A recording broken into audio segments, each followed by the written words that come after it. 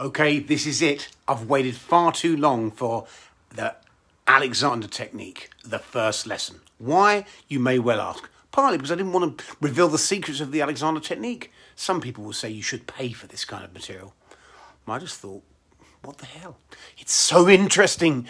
You get to see what your first Alexander technique lesson was like, or will be like, and that is worth its weight in gold. I think it's good to be able to see an Alexander teacher in action. Also, I'm going to introduce the concept of inhibition, just the same way the great Walter Carrington used to do it. I'm sure a lot of you have heard of Walter Carrington. He was a rare teacher. Something really special. You will also see the way a person changes during a lesson. Amazing. Let's just dive in. But before that, if you like this video, subscribe. If you like this video, leave a comment. Like the video. I need to feel worth it. Hi, well, thanks very much for coming today, Dom. This is your first Alexander lesson, isn't it? Now, just point those feet a little bit outwards, and then just a little bit wider with the feet there. That's it, very good, Dad. That's it, just makes it a bit easier. Good, so, now, have you ever done the Alexander technique before? No, I haven't at all. I think just from maybe little bits and bobs that you've taught us over the years, little bits. Yes, I might point out that Dom is my niece, and that this is her first Alexander lesson, although I might have kind of moaned about their posture over the years as they grew up. But the thing is that, Dom, you've done a lot of drama, a lot of acting, and you're also a director, aren't you, of theatre, and you're a singer. You've done musical theatre. You've done classical singing, you've done ballet. How the hell have you not done Alexander technique and all that? I don't know. I really don't. It's not taught, is it? Well, I think it is now. A friend of mine did a master's in acting, and they did a whole module on it, and I was jealous. Yeah, quite. But I think in musical theatre especially, it could be really useful, I think, because of singing and sound and how we can hold ourselves back physically. So I think it should be more of a thing. Well, you'll find that all the sort of top drama schools, the Royal Academy of Music, etc., do the Alexander technique. But and of course, a lot of my clients are actors, musicians, piano players, and etc. You know, classical pianists and so on. But the thing is, yes, it is a rare thing, really, a sort of a slightly rarefied thing.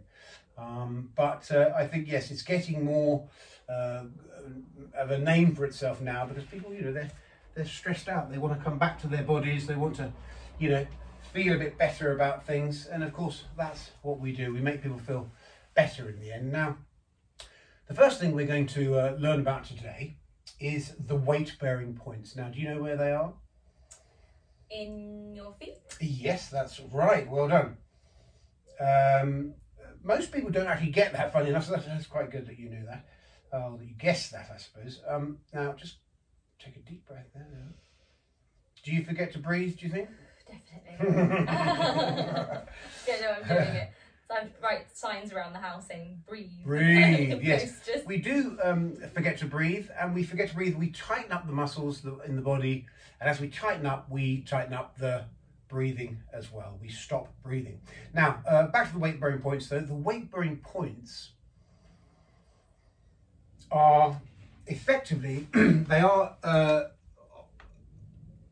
behind the big toe, behind the small toe, and the heel. So it sort of forms a kind of triangle on the feet, and you can't really see the feet there, but you basically have weight-bearing points, 3 weight-bearing points in each foot. And what happens is that most of us think about the weight-bearing being the balls of the feet and the heel. If you think about it, that's not very stable. So when we go into sort of thinking about the legs as being more tripod-like, you know, having 3 weight-bearing points, we're more secure. So I want you to think about that, and I want you to think about how, because of the weight-bearing being so balanced, that enables you to lengthen upwards more. And you will find it, if you're watching this now at home or wherever you are, just stand up, find those weight-bearing points, and see how, if you can really get that connection to the floor, you lengthen upwards quite naturally. It's easier to gain height.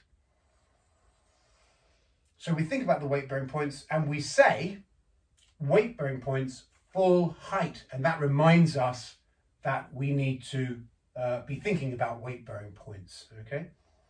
Now, of course, as a singer, you are aware of the way in which we have to get that contact with the floor and so on. How has that been put across to you before that's sort of different from the way that I'm saying it now? Well, it is definitely a challenge. I think, you know, the focus in singing is often, you know, on dropping the breath, focusing on the diaphragm and, and the dropping and the lifting of that. However, I think what came out of professional training every day at drama school. And our acting teacher used to say, breathe from your arses. Okay. And I didn't know really what she meant. But actually, it's as soon as you think even lower, you're thinking through the floor, really. And you realise it's a channel. You know, you do endless breathing sessions at drama school and with musical theatre. But until you really are doing it every day and it becomes second nature and you realise that you are getting in your own way often. Sure. Well, I think the point is that there are a lot of different approaches, and what we want to do is find the one that works. And I think that just thinking about weight-bearing points in this way, I mean, in fact, to be honest, I've done a lot of drama myself and singing and so on, and no one's ever asked me to breathe through my arse before. But I don't mind. if it works, you know. It's just a thought. It's funny how a thought can change. But yes. One thing, you know, you don't even have to consciously move. Like absolutely. And of course, Alexander technique is all about that thought process. And I think keeping it simple. Weight-bearing points, full height is a good start, a good place to start. Now, what I want you to do now is think about that length going upwards. And we're going to sit down in the chair in a different way to usual. We're going to maintain length. So just soften the backs of the knees for me. And as you go into the chair, you just let those knees go. And then we go into the chair. We come back off the hips there. That's it, off the hips. And keep up. That's it. And of course, now what you'll see is that you're in the chair in a much more lengthened way than you would normally be. Okay? You don't normally sit like this, right? No. Okay, and of course, you don't want to sit like this. People often say, oh, do I sit like this all the time then? No. This is an exercise, This is an Alexander technique exercise for lengthening the spine. What I will say, though, is that if you practice, if say you're working in an office and you have to sit there for 8 hours a day in front of a computer, sit like this for 5 or 10 minutes of the hour. A very good exercise if you can really get the length coming up. You can really see what's happening and you're doing Alexander lessons really, you'll practice this and you'll get the benefit of it. But you'll see that actually sitting like this is quite difficult. You'll feel the pressure in your hips. Because you're not used to it, you see. Okay. Now, so we have this idea of the weight-bearing points and the full height. In the chair, we're sitting on our sitting bones, and that is what is known as the ischius tuberosities. Lovely word there for you. Now, can you feel your sitting bones? Yes. Yes. The sitting bones are very well designed for sitting on, and we should feel them in the left and the right. And that is basically the weight-bearing points in the seated position. Okay. And now we're going to think about another concept which is very important to Alexander technique, which is called inhibition. Now, I was trained at a place in Holland Park by Carrington. And what we're doing here today is a first lesson. This is the very first lesson. And this is the same first lesson that I give to everybody. And effectively, Carrington, when we graduated, used to hand us an A4 sheet. And on that A4 sheet wasn't much written. But what was written was this thing we're going to do now, which I've stuck with for many, many years because it so works. Now, what usually happens is that when a teacher tells you to do something, you do it. Of course you do. In this situation, the teacher is going to tell you to stand up and you're going to say no. Okay? Right? So you're going to say no and you're going to not do what the teacher asks you to do. Now, so stand up. No. Yeah, but you did go to stand up there. Okay, so you will say no. Now, why will you say no? What are you saying no to? Well, if you don't say no, you're likely to get up in the way that you always get up. Now, let's just think about that. How would you get up normally? Through the probably through the feet, I guess maybe, but then you almost sometimes stamp up, don't you? You're kind of like, right, I'm getting up, and then you almost jump up, don't you? So you might push up with the feet, you might jump out of the chair in quite a fashion, forcing yourself a bit, That's right. Okay, so what we're saying by saying no to standing up is we're saying, I'm going to take a moment to think about how I'm going to do this, Now, inhibition is it's really the meat of the technique. It's really what we, it's the main sort of thing that we learn in the technique. But it's one of those things that is very elusive. It takes a lifetime to learn to stop. Okay, so just stand up for me. No, there we are. Exactly. You see, there's this great impulse, isn't there, to do what the teacher says. But now I want you to really just say very clearly, so we know we're on the same page, no. No. Yeah, that's it, no. Now I ask you to start, you say no. No. Now, let's just say you said no, and then you just start it like that. So how was that different? Yes, there's a forward momentum to it. Like up and forward through, sort of forehead led. That's it. Well, yes, you say forehead led. It's the head that leads. That's right. And of course, forward and up. Very good. Yeah, that's something that we're going to be talking about in other lessons. Now, just bring the feet slightly together. There, they've gone a little bit apart, and that happens. And make sure that you've got that sort of 30-degree angle. The feet pointing outwards. There we are. That's it. There we are. Up, up, up. Now, I say up, up, up. I might point out that when I say up, I'm usually, I might be talking to the pupil, the student, but I'm actually also saying it to myself, because what you'll find is people think, oh, well, I do this technique and then have perfect posture for the rest of my life. And the answer is no.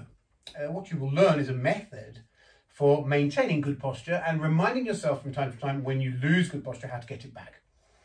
So when I say up, up, up in a lesson, I'm usually talking to the student or myself. Because it's just as easy for me to collapse as it is for the pupil. Obviously I practice a lot and it's less likely to be so damaging, should we say, but it is damaging to collapse because the system is sort of malfunctioning when we collapse, We're interfering with the breathing. Now, are you remembering to breathe there, Dom? No. We forget to breathe, don't we? There we are. So that's it. And we want the breathing to be nice and calm and relaxed, but we want it to be happening. Ideally. Yeah. So, I mean, what sort of problems do you get when you are singing and the breathing? I mean, do you run out of breath, or what happens there? I think,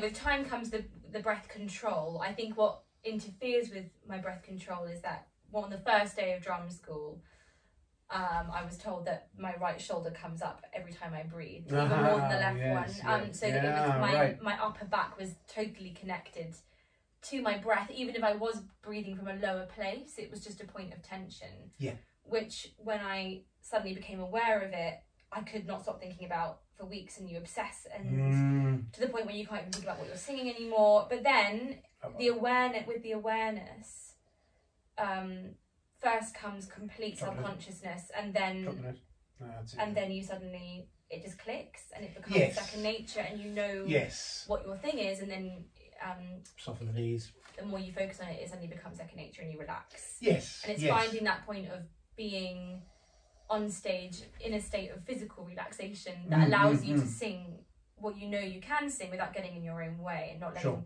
notes come out because you're focusing on the tension. Yeah, I mean, if you have this kind of idea of inhibition, I mean, how do you think that would help?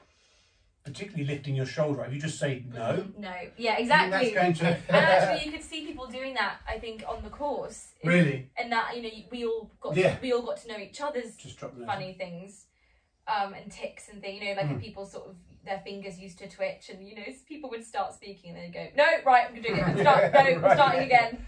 Yeah, exactly. And sometimes we had a singing teacher who practically just bullied this person into stopping their That's their what happens habit. in the end, isn't it?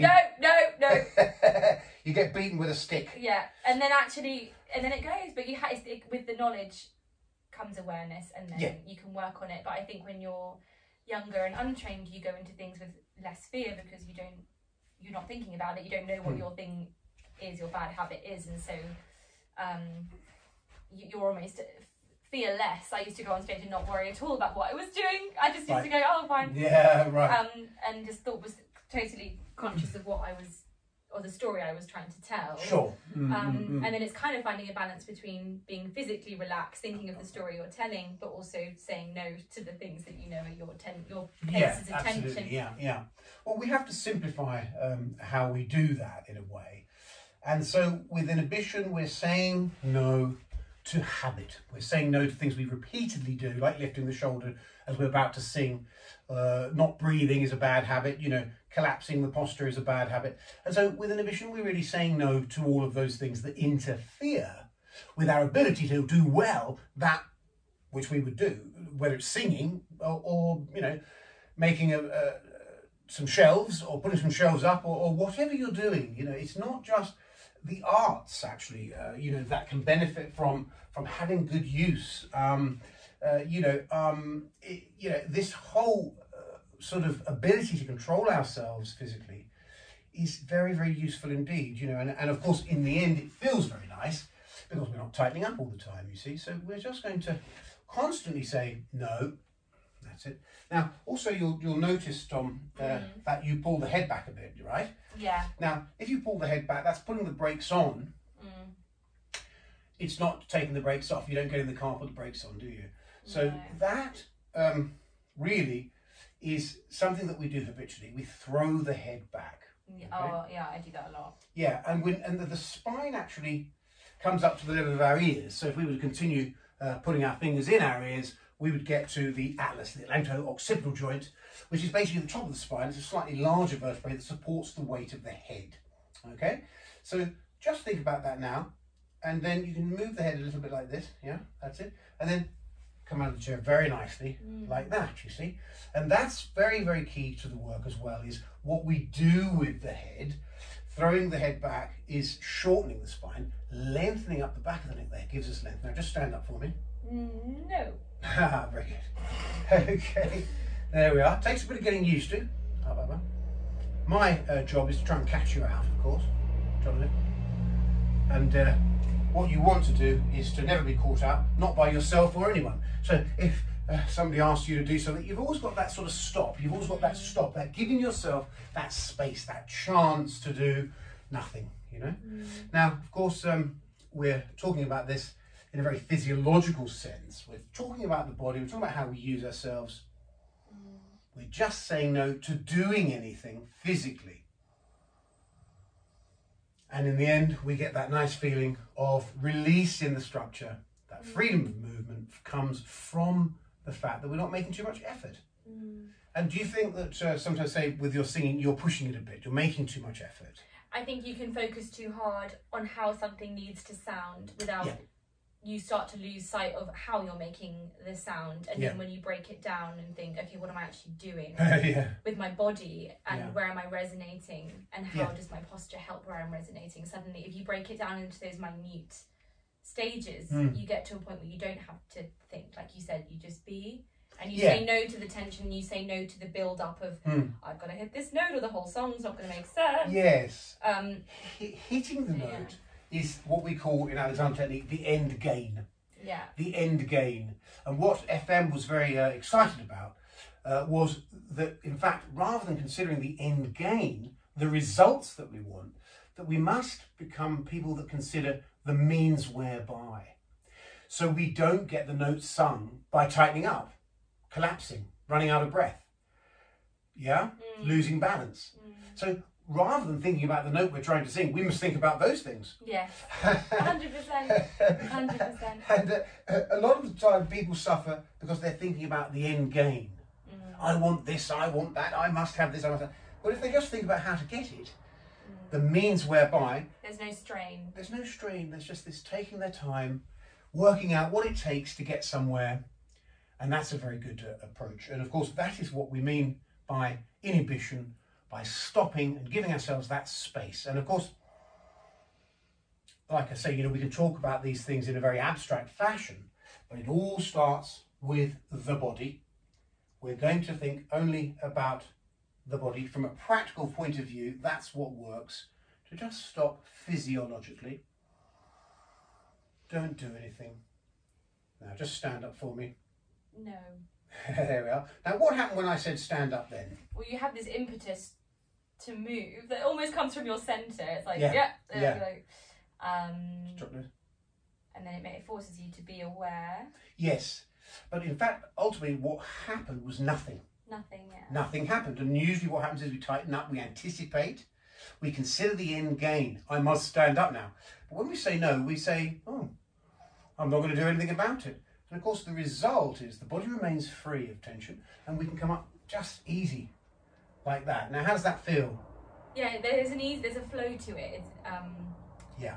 An impetus that feels natural. It doesn't feel forced but it feels considered. It feels a natural energy.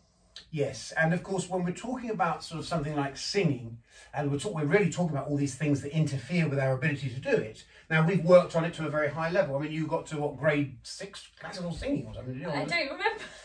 I don't remember the grades. Well, it was. I remember you doing them. Yes, I did do them. I just in other words, you've done all the training you need to do. You've done all the work. Yeah. Now the only thing that gets in the way is ourselves. Yeah. So we're going to think about it in that respect, that just standing up, just walking across the room, doing stuff, singing, doesn't matter what it is, building shelves, we're constantly interfering with the way that we go about doing stuff because we consider the end game. So inhibition is very much about saying, no. I'm going to stop that sort of impulse, that instinct, and I'm going to consider the means whereby. How am I going to do this? But it's a practice, isn't it? Because yes. I think taking singing lessons again after 6 years, what's come out of it is that I've gone back to some habits, but then developed completely new ones. Yeah, yes. That I just were not a thing. Well, absolutely. That have come with new tensions. It's come with having a more office-based job. It's come with like all those tensions, and you think, oh, why does that hurt, or why am I holding? Yeah. And so it's a practice of awareness of now again I'm going through that whole process and I'm learning new things about what I do, and then my new teacher will say, it's actually the first note you sing before the top note. You need to give yourself that springboard, and if you're holding anything on that springboard, then why would you be able to get the top bit? And it isn't necessarily even in a soprano sense where things sort of just float up and over. It's more when you're actually using a chestier, beltier part of your voice where you really need to feel it through the ground. Yeah. And if you're not rooted and you're not, especially with belt, I think, and that taking your chest voice higher. Let's have a look at that. I mean, if you are going to sing that first note now, and you have all the anticipation, let me say we're going to do that now. We're going to sing a note, and let's just say, okay, so we're going to sing that note. How does that make you feel? The fact that you're going to sing this note now. It makes me well, I think because I will think about the stages as to before I open my mouth, but I think that's come with training. But if I was to just go into a big note now, like a big belt note, I would definitely tense. Yes, you sort of tense up. But, and it's a mental block that I'm still getting over. But would you not have that feeling of, I hope this sounds good? Yes, always. Yeah, that's what I mean. It's a mental block. There's going to be an anxiety, isn't there? Also, about whether it sounds good or not. It's a fear. Yeah, but that fear it never is goes away. A reflex, isn't it? It's called the fear reflex. But the thing about it is that we can get rid of that fear reflex by just focusing on something else. And that something else in the Alexander technique will be your weight-bearing points, your full height. Yeah, you'll be saying no, stop, I'm not going to do anything. And then all the training, that's already in there, but you've just got out of the way of it. Yeah. Do you see? Yeah, absolutely. So it's the means whereby, and the means whereby isn't necessarily the set of instructions that you have from your singing teacher to sing in this way and use that technique and blah, blah, blah. It's actually just more simple than that. Just say no. And also when I think you watch a performer, when they know what they're doing in that way, they look relaxed. Yes. And as an audience member, you relax. You feel it. They're in control of what they're doing. And I think, and that goes for not just performing, it goes for anyone in life. Some people have a certain energy or an aura about them, and it's because they have an awareness, they take their time, they move well. Yeah. There's an attraction to that, isn't there? Or people listen. Well, it's part of the pleasure of it, isn't it? To see somebody do something well. And that comes with experience, of course. But what we're trying to do in the Alexander technique is cultivate the right state of mind, the right state physically that we may go into anything really, perhaps for the first time. and be able to be relatively competent. Yeah, I mean, when I have tried to learn the Alexander technique, somebody once said to me, you know, the most important thing isn't this sort of getting in and out of the chair work. What it is learning that stuff and then going off and applying it to different things. Yeah. So I've done that, applying it to piano, flute, guitar, you know, horse riding, many different things, screwing, you know, the shelves up. How does the screwdriver fit into the, you know, nail head and so on, or screw head or whatever. You know, just everything that you do, you suddenly feel, okay, let's just ground myself a little bit and see what the difference in this is. It's amazing how quickly you can change from doing that, from that daily awareness and practice, is that, you know, it suddenly can happen very quickly, you know. Yes, exactly. So now, Dom, just stop a second there now, and you're just going to take a moment to become aware of your body, and you're just going to stop and you're going to think about your lengthening up, your sitting bones. Can you feel the sitting bones there? Yeah, yeah. That's it, and you're just going to do nothing. Really do nothing. Take a moment. Now just stand up for me. No. Good. Look, there's no catching you out today, is there? I take great pleasure usually in catching people out, but you're just a little bit too quick off the mark for me today. There's still time yet. But just stand up for me. No. Good, there we are. So we say no, and by saying no, we get that sense of giving ourselves that space, of breaking the habits. Now just find those weight movements, bring the feet a little together. That's it, remember that 30-degree angle, feet pointing out, that just releases the leg from tension. It does, it releases the backs of your knees instantly. Yeah, there we are. And so we're going to think about that as we go up. I would say I definitely lock my knees when I sing as well. There we are. That's it. Oh yeah? Yeah. Yes, well that's... And then suddenly your bum's clenching, your back's arched. Yeah. Well, that's the beginning of the end, it's building blocks, isn't it? Yeah, it really is. It really is. Stacking. Just take a little walk around the room for me there. That's it. Very good. And turn the head. Look, follow with the eyes. That's very nicely. So how's that feeling now, Dom? Great. I feel so tall. Come back to the chair. Not in a short one. That's it. That's it. Now just come back into your back. And what you might notice as well is that there's an opening in the back here. That there's more back, yeah, and that you're coming into your back. Now look what you've done there. You've thrown the head back. Yeah. Now remember, keeping the you have to keep the neck long at the back, and that will allow the spine to lengthen. Remember, the spine is at the top, yeah, between the ears there. So you throw the head back at your peril. It's like putting the brakes on, and then when you don't do it, you can come out very nicely there. That's it, very nicely, and you're going up, up, up, up, up, up, up, up. And just take that moment to find the weight bearing points. Oh, no need to adjust. Yes, just take that time, and then even the breath comes, right? You get out of the way. It's like sort of breaking the surface of water, actually. Yes. Like when you, like, because you think about it, the first thing you do is you want to breathe up. Yeah. Yes. Breathe in. Yeah, very good way of looking at it, yes. It feels like breaking the surface. So another thing that we're doing here, of course, is we're giving ourselves a chance to get in flow. A lot of people will be aware of this concept of getting in flow. And flow, people have a whole sort of philosophical approach and attitude about that. What we're doing here is we're giving ourselves that chance to get in flow with our own body, our own breathing. Take that time, you know, just to let go of all the tensions and just float through life a little bit more with awareness. Okay, so coming up there, I'm just going to take a walk. And that's your first introduction to the Alexander technique. So what have we learned? We've learned about weight bearing points, full height, very important. We've learned to take time, to say no to habit, and we're going to think about giving ourselves that space to consider the means whereby, and not consistently obsessed with the end gain. Lusting after outcomes without considering the means whereby. Very good. And we'll leave you there.